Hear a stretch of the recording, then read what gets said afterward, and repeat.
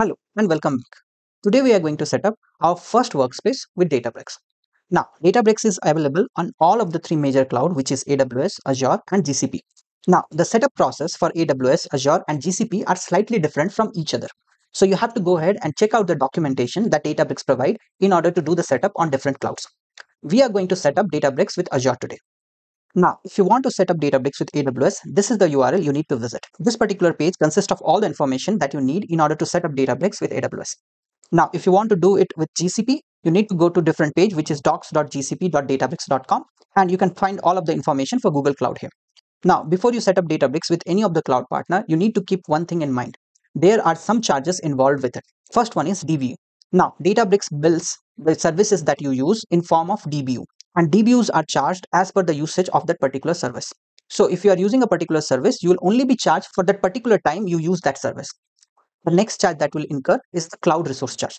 Now, consider if you are spinning clusters, then you have to pay the cloud partner for the charges that are incurred for that cluster spin up. So if you don't have any prior experience of using Databricks with any cloud partner, please wait till we set up and understand the charges involved. Now, in order to set up Databricks with Azure, you need three things. First, a working Azure account. Second, you need a subscription which should be pay as you go. You cannot use free trial for Databricks. Third, you need an user which should have at least contributor access to this particular subscription. So I already have my subscription active and we are going to use this subscription for our setup. Now, Databricks in Azure is a first party service by Azure. This is why the name Azure Databricks. And because of this, Azure Databricks is very well integrated with all the services that Azure offers. And that is why Azure Databricks is one of the most popular service that Azure offers. Databricks offer two plans with Azure Databricks. Now, if you go to Databricks website, you'll find the information about both the platform tiers. So the first one is standard and the second one is premium. Now, we have an option to try out premium for 14 days, and that is what we are going to set up with our Azure Databricks today. Okay, there's a full comparison between standard and premium tiers that Databricks offer. So you can find all the information of what all services does standard offer and what all premium offers. So some of the services that are not present in standard are present in premium. So you can see this green dots here on the right side, and these green dots are missing on the standard side, right? This is why we are going to set up premium in order to get the feel of complete Databricks. Again, if you want to check the pricing, you can go ahead and check out the pricing page from Databricks. It gives you the information about all the DBU costs that would be incurred for the services that you're going to use. Now, along with the charges for the DBU, you will also be charged or billed for the amount of resource that you use at the Azure side. For example, if you spin up one of the cluster with 2 VMs, you will be charged for both the VM for the time you use it, right? So there will be some cost incurred for this complete training. Now, we will try to minimize this throughout the course. Now, in order to set up Databricks with Azure, you need at least a minimum knowledge of Azure Cloud. Now, if you're not aware about Azure Cloud, I want you to just follow along. So the first thing that we'll do is we'll create a resource group. So I'll just go to resource groups and I'll click on create. Now, the subscription that I'm going to use is pay as you go. Okay. And I'll give the name of my resource group. So that would be ease with data and the name would be ADB. And for resource group, I'll put RG in the end. Okay. And I'll choose the location for India. So I'll just go ahead and I'll type Central India. So this is Asia Pacific, Central India. Okay. Next, I'll create some tag. Now, tags are something that are very useful in order to drill down if you want to see your pricing for the resources, right? So I'll just put one owner tag for every resource that I create for Databricks. Okay. So I'll just put owner and I'll type ease with data, which is the owner for this. So it doesn't matter. It's optional. If you want, you can do it. If not, you can just move along. Okay. Next, we'll just go to review and create and we'll just click on create. We'll wait for this to complete. Okay. Now our resource group is ready. Okay. So now we can go ahead and create our resources. Now, in order to work with Databricks, the first thing that we will do is we will create a virtual network. Okay. So I'll just go ahead and search for virtual network. So this is virtual networks. Now I'll click on create. Now, if you see, we'll keep the subscription as same and we'll use the same resource group because we want to club all the resources for this installation in the same group, right? So we'll keep the resource group as ease with data ADB RG. Okay. Now, if I scroll down, I need to give the virtual network name. Okay. So I'll just put ADB VNet. Okay. And the location would be same, Central India. Okay. I'll click on next. Next is the security. I'll leave as is. The next would be to set up IP address. So I'll just click on next. By default, Azure would provide us with some private address space, okay? And these are CIDR notations. So you should know what is CIDR in order to make it work. If you don't know it, just follow along. Okay. So I'll just change this to 10.0.1.0. Okay. This would be my CIDR. I don't need so many addresses, right? It gives me 65,000. I'll only need 200 addresses. So I'll just change the CIDR to 24. So I'll go back and I'll change it to 24.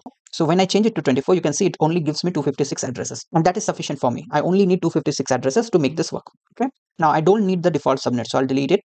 And we are going to create two subnets from it. The first one would be the public subnet. So we'll give the name as public subnet. Okay.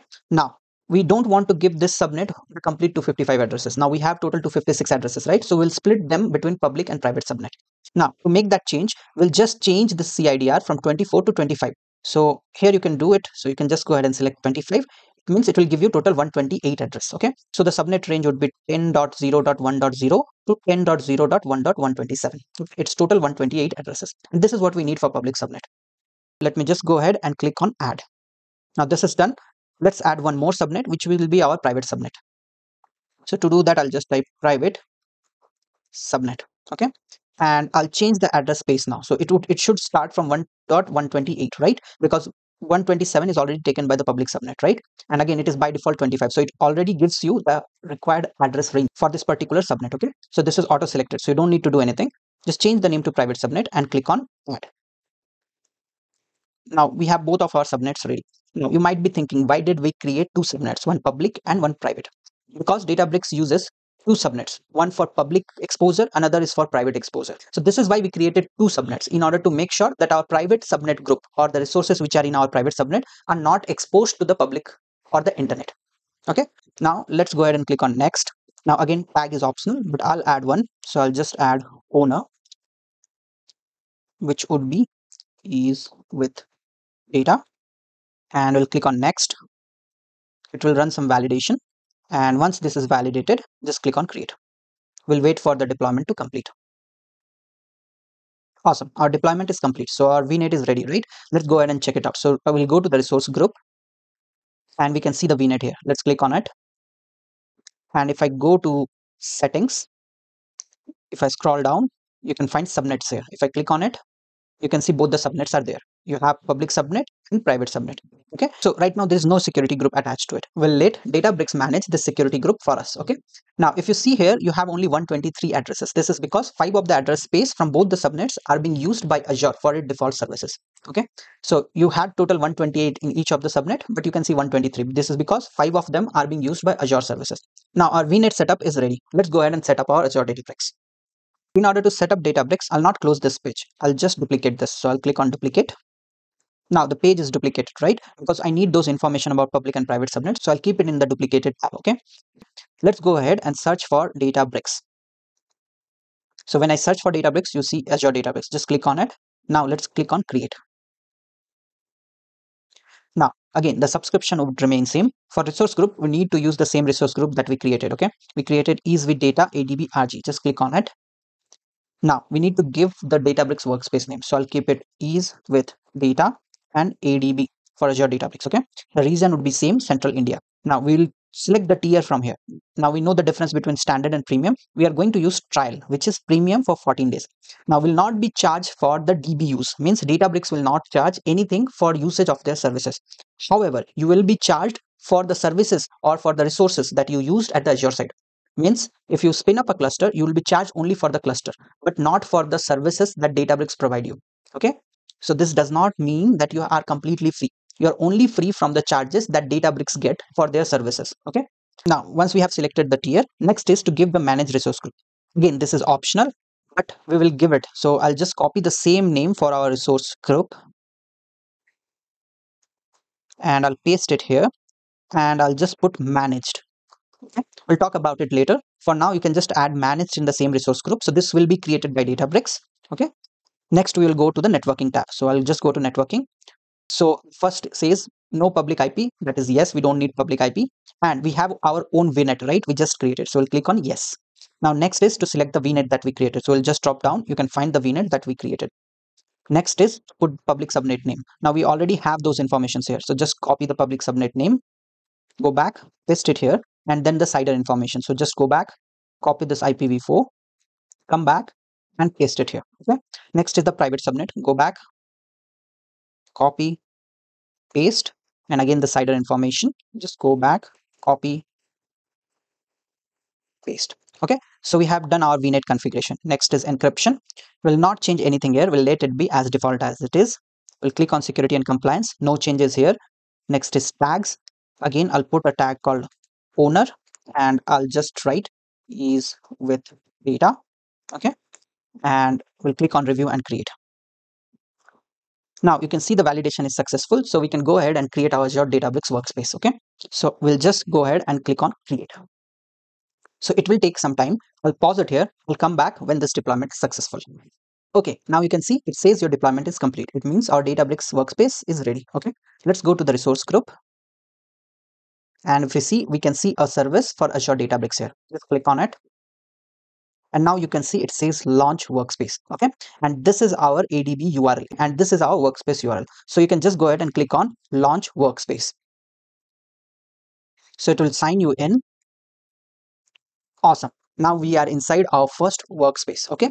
Now here you can see something which says free trial ends in 14 days. It means we have 14 days free trial for Azure Databricks. Will not be charged for $DBUs, but you will be charged for the resources that you use in Azure. Okay. So that you have to keep in mind. Now this is our workspace. But we also need to check our account, right? For that, you just need to open account.azuredatabricks.net. Okay. You can just go ahead and click enter. And once you do that, you will be inside your account console. Okay. Now it will be the same login that you use to set up your Azure Databricks. Okay. You have to use that same user principle in order to log in. Now, if you go to workspaces, you will find the workspace that we created right now. Okay. If you click on it, it gives you the information about the URL and all other information like pricing tier is premium. We still do not have Unity catalog set up, so it does not show you the Unity catalog. Okay, but it is the workspace that you created, and here you can manage all the workspace for your account. So we are done with the deployment. Congratulations, we have set up our first Databricks workspace using Azure. Now in our next video, we are going to walk through the workspace settings and the account console that we have. Till then, keep learning, keep growing, keep sharing.